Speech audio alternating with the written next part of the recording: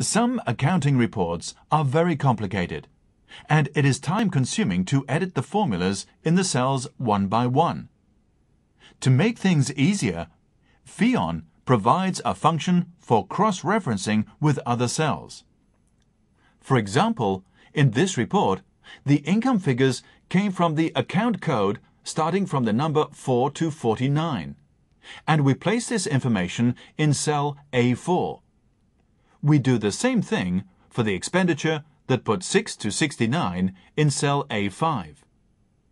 Accounting period information can be placed in another cell.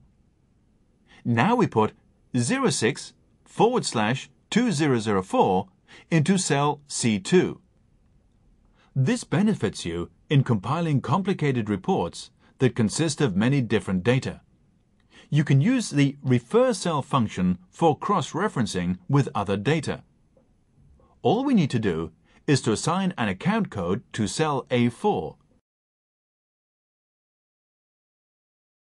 and period information to cell C2. Using the copy function, you can edit the formula for the expenditure and finish the report quickly.